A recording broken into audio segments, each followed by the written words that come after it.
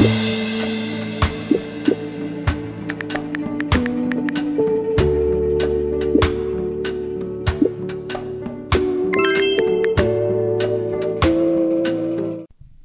guys, woo! Welcome back to the SirenSayz. So this is gonna kind of be a response to a video I am redoing. What I'm doing right now is I'm watching the video over to see what I still agree with, because the video was old. So in case you didn't know, this is in reference to my Mike and Bryan video, my Brike video. I made that video months ago on my old Sims channel. But I decided to bring it over here because it didn't really get that many views and nobody saw it. So I re-edited it, added some pictures and stuff that were more relevant and put it out there. I agree with 99% of the things I said in that video, but the first part where I spoke about, the controversy of them being white versus the Asian thing, I think that was poorly stated. So I might just remove that section and then drop the video, or just maybe keep the video up. But I got a few comments that were interesting. Somebody said I rambled on, which is like, it's a commentary channel. You're either going to get a very well manicured video, or you're going to get somebody who rambles. You're on the internet. If you want a point-by-point bulletin, there are educational sides of YouTube. I never said that my channel was educational. As a matter of fact, in my first video, if you even decided to watch that, I made claims saying that, there are some videos that I will do more research than others. And if I am just saying my opinion, I give a disclaimer. That video is months old, but I gave a disclaimer in that video saying, hey, this is just my opinion. Whether you agree or disagree, that's fine. Then y'all come and be like, oh, you're a dumb A. You ramble on, you don't know anything. Even though in the video I claimed that 90% of my opinions came from things that they have said, things that I researched and saw in interviews and articles. So I didn't just watch the show, see one Comic-Con run that they did and make this opinion. Like I said, it's over years. And when you love a show as much as I love Avatar, you do a little bit of background research. Now, if it is that you would have wanted me to drop all the affiliated links or whatever, then just say that. Just say, some of the stuff you're saying sounds unbelievable. I would like you to drop links. That's what you say. And then if I can't drop the links, then that's just bad on me. But to make it sound like I'm just this unsubstantiated idiot that doesn't know anything, like, that's your opinion.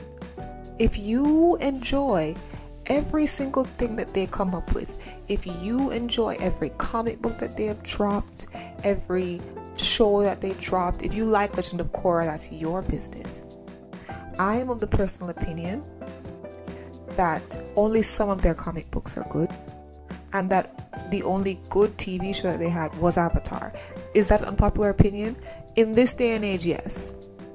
A couple of years ago, that wasn't really the unpopular opinion, but as more people have grown to watch the show, they are enjoying the other sides of the media that Bryan and Mike have dropped, and so now it is an unpopular opinion.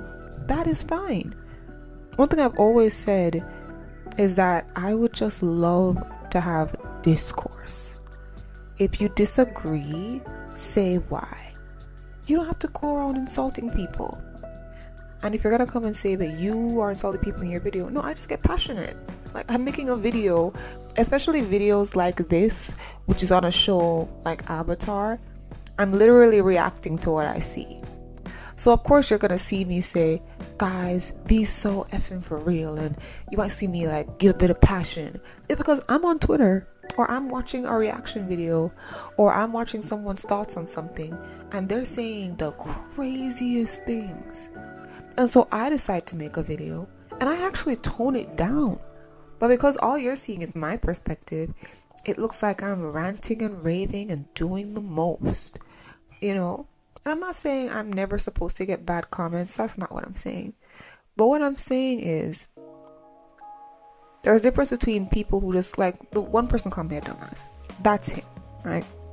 But the other person left like a paragraph where it's like they thought they were getting me together cleanly, you know? And I'm just like, instead of trying to get me together, drop your evidence.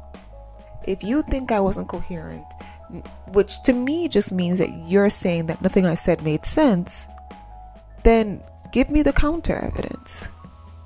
Say, I don't agree with what you said because I don't think you did enough research because I saw these 1 or 2 articles and it debunks most of what you just said.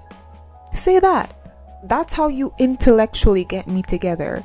Saying that I'm rambling when I'm a commentary channel makes you look unintelligent, bro. I mean, I'm so annoyed that I even have to make this video because I don't really want it to seem like I'm telling people that they can't have a negative opinion, but it's like the way you come about it, you know? It's the way you come about it. I don't even comment much on people's channels, but when I do comment, when I disagree, like let's say I've watched somebody react to an episode of Avatar and they say something that just sounded factually wrong to me or that I personally disagree with. If I'm gonna write them a paragraph, I try to be respectful and I'm like, I disagree because of this. Like for example, one show I love so much is Fringe. Oh, maybe I'm rambling because I'm not sticking to one show. But they're watching Fringe and they had this narrative based on something that was happening in the show that just was so weird to me. So I commented. I told them that I vehemently disagree with them and I gave them reasons why. I brought up what they said versus the evidence placed in the show and what I thought the writers were trying to convey versus what this person thought. Was it perfect? Could that person have seen this a little rude? Sure, but I've left comments like that before and people have been like, oh, I didn't see it that way.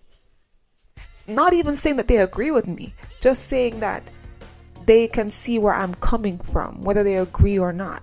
Those are the type of negative comments that I don't mind. Because at the very least, you're trying to really educate someone. Being nice, nasty, and trying to put me together isn't going to do anything. So I'm going to post the video again.